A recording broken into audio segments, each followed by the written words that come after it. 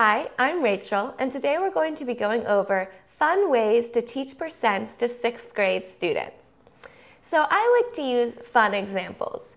One thing you can do is suggest, a fun activity, like we're all going to go on a ski trip, to the snow. So we can say things like 40% of the kids, are going to actually go skiing.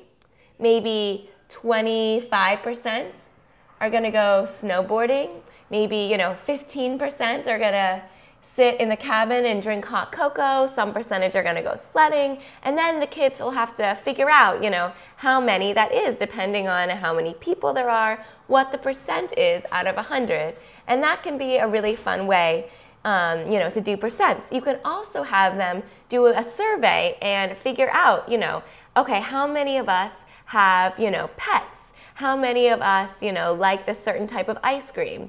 And that can also be a great way. Then it can be very interactive, maybe 50% of them like chocolate chip ice cream and, 60% like peppermint or whatever it is.